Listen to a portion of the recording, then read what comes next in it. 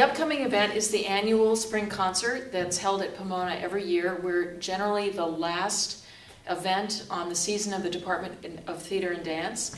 And we happen to be on Alumni Weekend, which is great because a lot of alumni come back and get a chance to see what's going on at Pomona and visit the theater department and visit the dance program and see our students in action, which is great.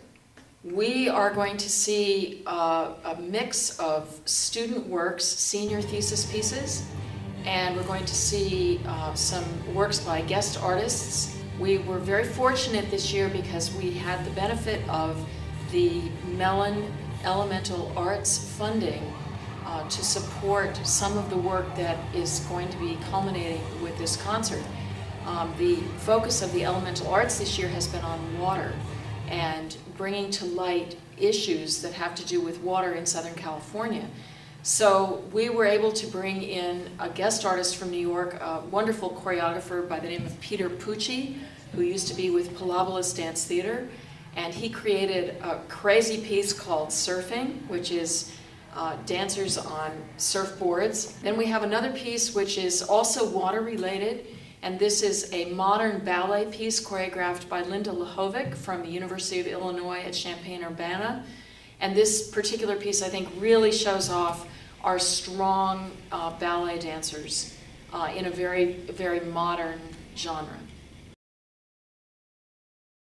The senior pieces that are coming up, of course, are extremely varied. They always are, which makes it really interesting.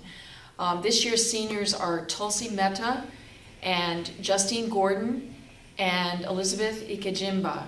And they have very diverse backgrounds, very diverse interests, and I think that each of their works will contribute something really interesting to the concert.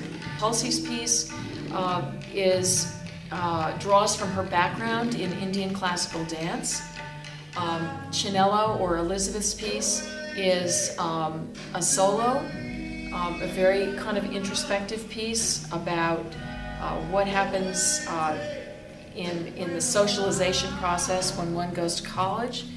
And Justine's piece is really rooted in the history of hip-hop culture.